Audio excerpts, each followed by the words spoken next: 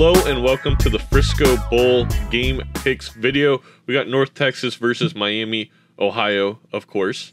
I'm your host, Matthew Mata for Lions.com. We got Jason Gilbo in the house, and he's really going to be your guide through this one. I'm going to admit, I did some research into this game, have no idea what I'm talking about. I'm letting Jason handle the picks here, and I'm just going to be here for comedic relief. So, Jason, who do we like in this one? I'm leaning North Texas here, +3. This game's interesting. Like, it's probably not one of those games that you have circled, and I don't think anyone really should unless you live in Ohio or North Texas, I guess. But looking at this game, these are kind of the two teams that have been coming into the end of the season. One coming in pretty strong, the other not so much. North Texas really kind of a tale of two seasons. They went on a 7-game losing streak, to start the year, lost to some good teams that end up being pretty good. But I think kind of the big performance at the end of the year after winning 5 straight and then beating UTSA 45-23 is kind of a big, massive step for how they've turned around their season. And then when you look at really over the year, North Texas has been one of the better teams in terms of covering the spread, 9-3 this year. And the fact that they're such a run-heavy team, I feel like they can kind of negate this Miami offense that does like to throw a little bit, especially when you factor in like a pretty decent quarterback play for Miami, Ohio on this season. But I just think North Texas defense has been kind of stepping up of late. Miami, Ohio is not a team that I can rely on consistently. And I think this is kind of going to be an ugly, grinded out type of game. And I think that actually really benefits North Texas, especially with their ground game. Because this year, they are running for 243 yards per game. That's third in the nation. They're allowing 27.5. Not great, but I don't think Miami, Ohio is really shaking anyone, because we kind of look at some of these MAC teams and go, oh, these teams should be putting up offenses. They were one of the weaker teams in the MAC in terms of scoring. So I'm not too worried about that. And I kind of like the front 7 of North Texas against this offensive line as well. So I think they can get some pressure to Brett Gabbert as well. So, I'm leaning with North Texas. Yeah, so in my minimal research, I will say I've noticed kind of a trend from sportsbooks, it seems like in college football, where it seems like they're not really adjusting for the back half of the season.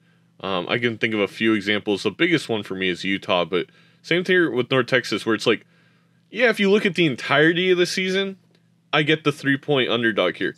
But if you only took the last 6 games, I feel like North Texas should have been favored coming into this one. And why, what should a bettor be worried about? Why would North Texas all of a sudden turn back into that team from the start of the season? I don't think there's any reason to worry there. I think this is actually a great bet. Again, based off of Jason, don't get mad at me if we lose. But I do think that you're gaining a little bit of a discount because North Texas struggled out of the gates. I really, when looking at just the pure numbers, because I haven't watched either of these two teams play a full game this season, I don't understand why North Texas is the underdog. Yeah, I don't know. It's funny because whenever we look and go, oh, is someone out? Who's out?